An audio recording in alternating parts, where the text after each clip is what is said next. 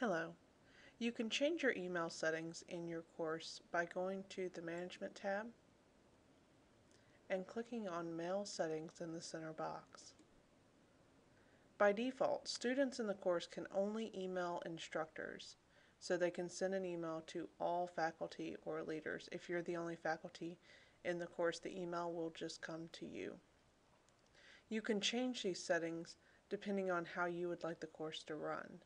So if you would like, for example, for students to be able to send emails to one another, you simply need to change the minimum rights to students or members.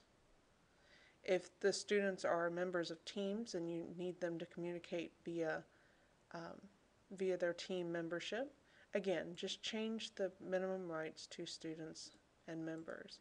If you're not sure what any of these options are, you can simply click on them and get a description of what changing the minimum rights will allow.